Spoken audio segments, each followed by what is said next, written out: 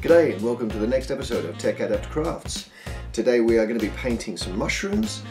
This little one here is the one that I did the demo on, but you can see I've got a collection of other mushrooms here that I'll show in more detail at the end of the video. They're a lot of fun to paint, but you can also see I have added in the rock spires and the darkles into the little scene that we have here. You can see how very quickly doing a few projects can build up a much bigger setting. Also in here you can see some skeletons, which I'll show in greater detail later. They will be the focus of the next video. Okay, so the videos that I've been doing will unfortunately be a little less regular now that we are back at term with the requirements of teaching online and all of the reports coming up soon. It will just make them a little bit harder for me to focus on the videos, but I will keep trying to put out as many as I can. Alright, the music that we're using in the video, a shout out to bensound.com. Most of the music comes from him, but there is also one from Sunsai over at freesound.org. Don't forget to subscribe, hit like and leave a comment at the end of the video to give me some ideas as to what other terrain projects you think I should tackle. Hope you enjoy the video, and let's have a look at some of this scenery at the end. Cheers! Okay, here we go. The model has been sprayed black with a Citadel black spray. We're now going to paint the J. Burroughs acrylic paint sand all over all of the stems. So all of the underneath part is going to go this sand color.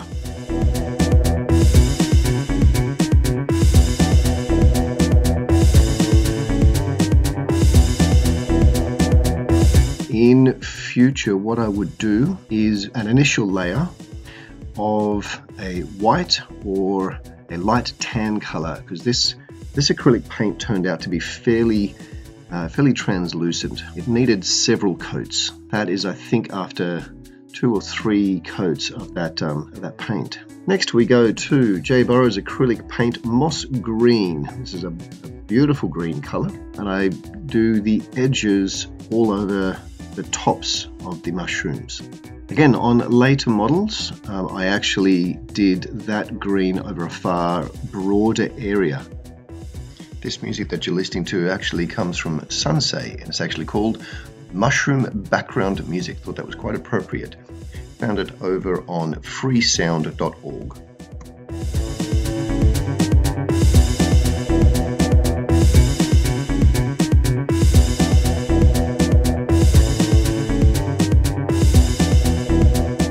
Next, I should have used the Liquitex Acrylic Color Basics. I've got a bright aqua green that I used on the later models, but instead I made a mistake and made a mix of the moss green and sand. Now I do this on the underneath part of the mushroom as a blending color between the stem and the top. On later models, I also wrapped that color over onto the edge of the top side of the model. The rest of the music that you're hearing is from bensound.com.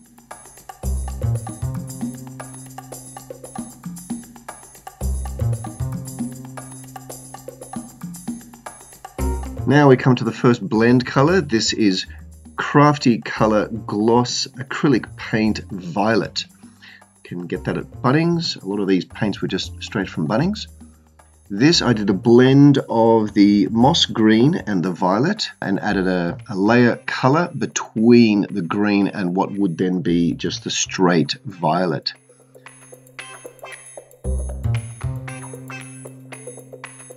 Once this was done, I did put a straight color of violet around the tops of all of those mushroom tops.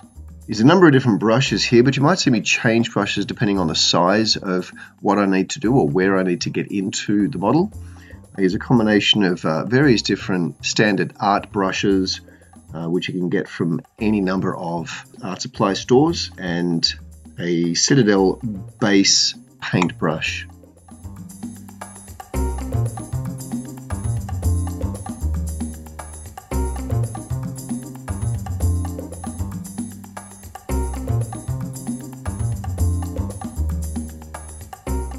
Right now there's a quick dry brush being done over there with the violet, just with a little bit of that sand, just to make it a little bit lighter.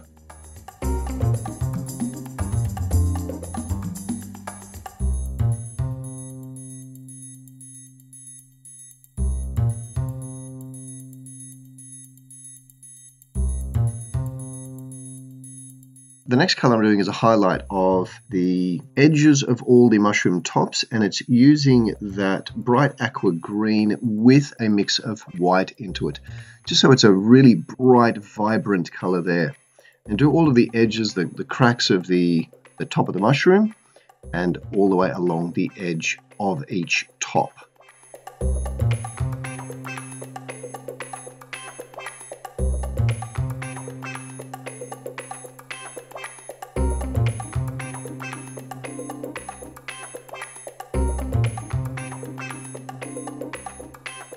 Next color, Citadel Layer, Emperor's Children. It's a beautiful pink color.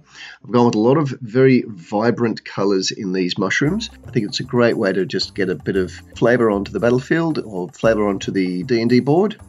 So all of those fungal outcroppings or fungal pimples, whatever you want to call them, they all got that pink color to start with. And there are a lot of them.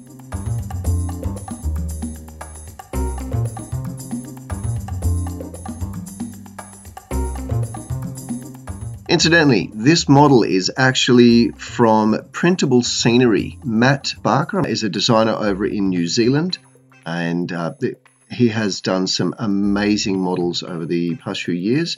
I have been backing each of his Kickstarters, and this is one of the ones from the Goblin Grotto. It's an amazing pack of scenery. Again, doing another quick dry brush using that violet and a little bit of white just to try and lighten up the tops of these models. Unfortunately, all of these colors did tend to be fairly translucent. On the bottom of the stems, I'm doing now a quick blend of the sand and gray. Now, this is using the gray that I mentioned in a previous video, where I am taking the straightforward global fine art studio white and black and just making a fairly large container full of gray, just so I have a standard gray that I use in all of my models. This is being painted on all of the stonework around the bottom of the model.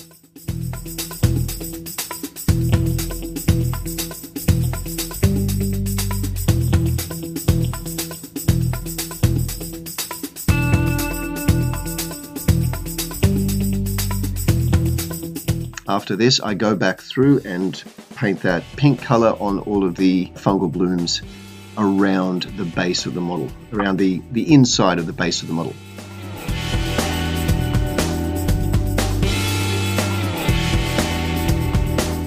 This is doing a dry brush of the Emperor's Children and white. This is a step that I didn't do in the later models. I put the dry brush in only after I had done the wash over the whole model. You'll see the wash in just a minute.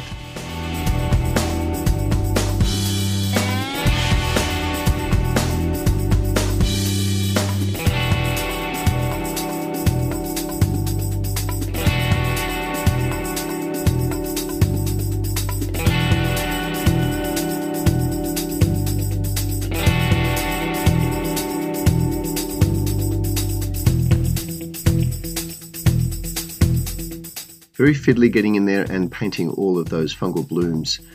Now in future I'll paint them before sticking them together. It made it really quite difficult to get into all of those nooks and crannies.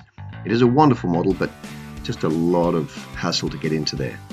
Alright, here you can see the brown wash that I made. This is based on the mix described over from Black Magic Craft. Jeremy over there has a tutorial on how to make the brown and black wash. This just goes over the entire model. I will try to put a link, if I can, to that video.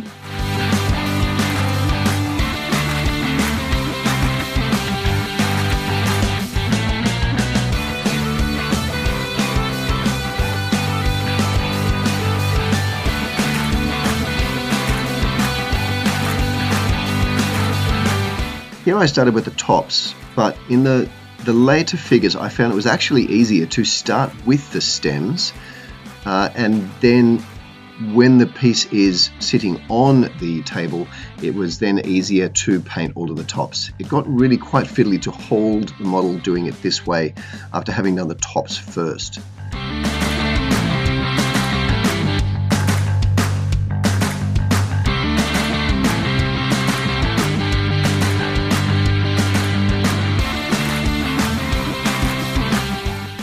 Guys, I hope you enjoyed the tutorial. The piece is now finished, but I will say that there are a lot of things that I changed in the later videos. So if you can see on some of these, the colors came out much clearer by using more of the green at the start or more of the purple when it went on, and just really making the piece a lot brighter. So I much preferred that technique, and I think I did give a rundown of those changes that I made as I was doing the tutorial. We've got some other ones that were coming out here. This one is actually from Thingiverse. This is not from Printable Scenery. Just doing at some different color schemes, but doing the pink pimples on the top just to tie them together. Also have here, I showed this in the Rocks by video. This was the failed print where it cut off early towards the start, and I covered it in using the leftover putty that I had mixed up for those rock spires. You can see there that coming out as a really nice little stump there, and doing a new color scheme. I don't know if you'll be able to see it from that, but new color scheme for those upward turning blooms.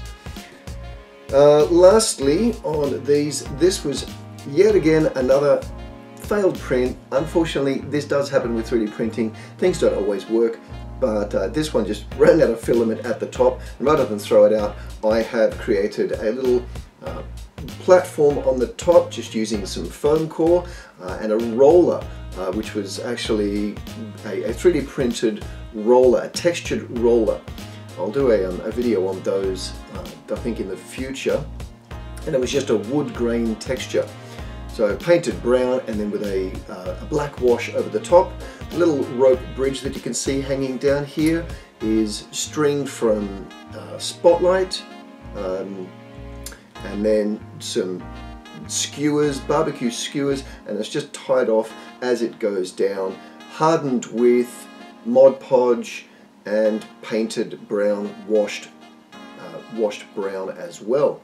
That was a fantastic idea that my wife came up with about putting some sort of watchtower on the top, and I really appreciated that. It was a great opportunity to do something new and not waste a print that had been done. All right, hope that you enjoyed the video. And as I said at the beginning, these will be a little less frequent due to school going back, but I'll keep doing as much as I can. Hope you're enjoying it, and we'll see you next time. Cheers.